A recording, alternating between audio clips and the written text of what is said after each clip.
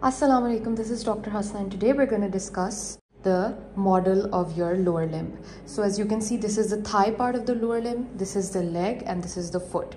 So whenever we look at the lower limb, first we have to familiarize ourselves with what is medial and what is lateral. And the biggest indicator of that is your foot. The big toe of the foot indicates that this is the medial side and the little toe indicates that this side is the lateral side. All right. So today we're going to discuss about the thigh. That's what we need to know. Let's begin with the anterior compartment of the thigh first. Overall, you can see it's quite obvious since this is the knee joint. We know that this is the anterior compartment of the thigh. The anterior compartment of the thigh consists of the basic four muscles called the quadriceps. The quadriceps are highly visible right here. As you can see, these 1, 2, 3 and 4 which lies beneath this muscle. And apart from these quadriceps femoris, there is a very important muscle in the anterior compartment, the sartorius, which is large ribbon-like muscle running all the way from hip bone to your knee. Another important structure that is in the anterior compartment of the thigh is the femoral triangle. You can see this small triangle here. So let's get started with labeling these muscles. Firstly, we have the most important muscle of the quadriceps femoris, which is forming the main belly, most obvious, rectus femoris.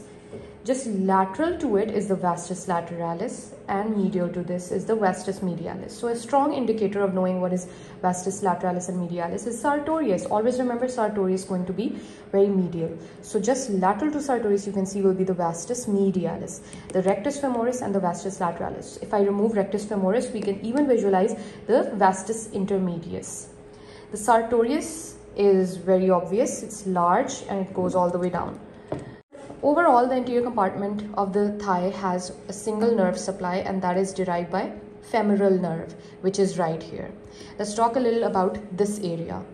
This area is the femoral triangle. Its base is formed by the inguinal ligament. Its medial wall is formed by the adductor longus. Its lateral wall is the sartorius. Its floor is formed medially by the adductor longus and the pectineus. The lateral part of the floor is formed by iliopsoas muscle, which is coming from the abdomen area. Then we have the apex. Apex is basically going to be at the point where the medial and lateral walls will meet. And just beneath, or let's say deep to this apex, is the adductor canal. So let's discuss these vessels. The most medial vessel you can see is the femoral vein.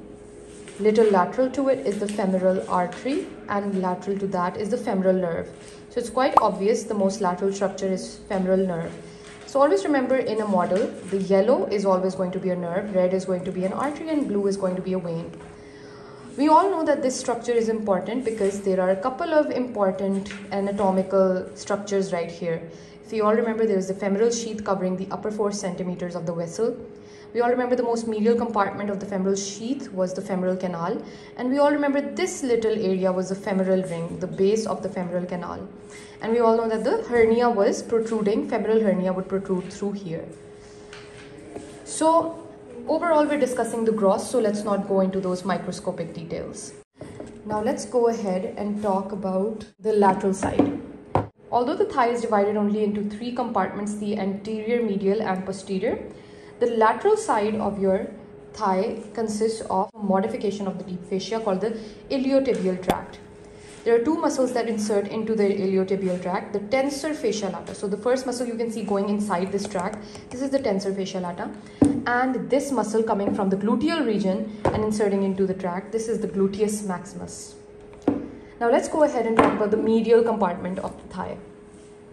Let's remove the sartorius out of the way so we can visualize better. When I remove the sartorius, we can see the adductor canal. This is the vastus medialis. And now let's talk about the muscles of the medial compartment. The medial compartment consists of muscles supplied by the obturator nerve, and these are the chief adductors of your thigh. And similar to their function are their names. The adductor longus, the gracilis, adductor magnus, this is the adductor magnus, this is the entire adductor magnus over which the gracilis lies, and there is another muscle called the adductor brevis which is not visible on this model. So adductor longus, gracilis and adductor magnus, either this or this adductor magnus.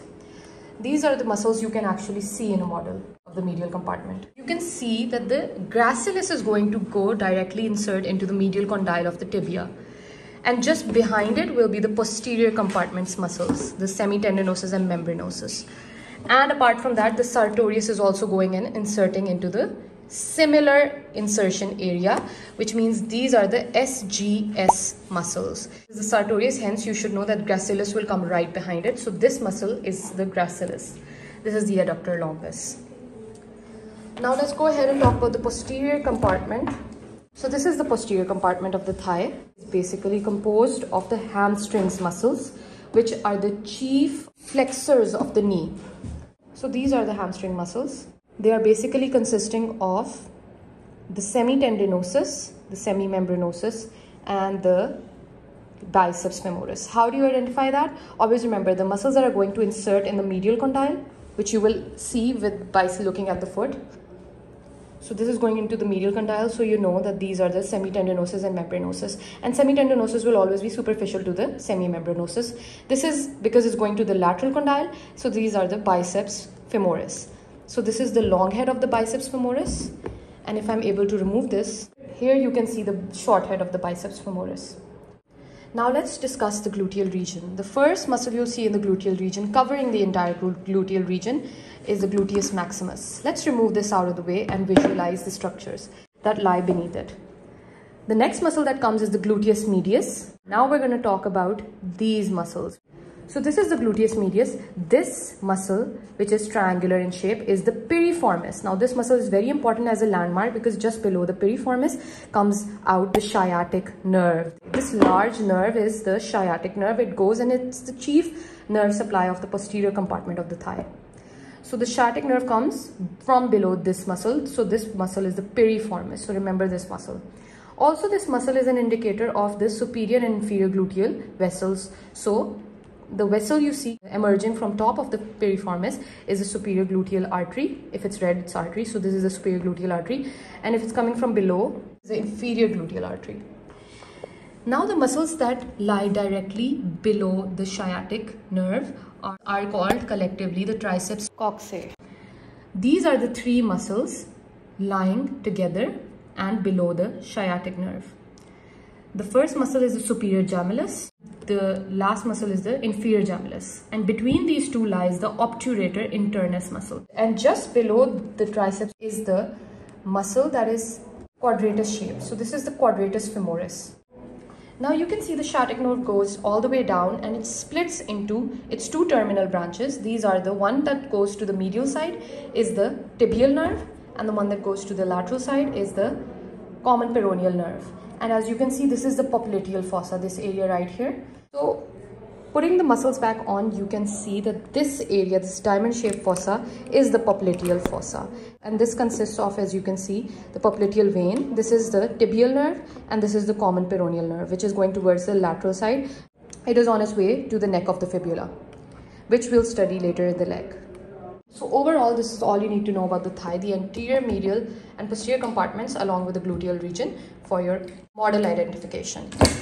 So thank you so much for watching. Don't forget to subscribe to my channel and follow me on Instagram.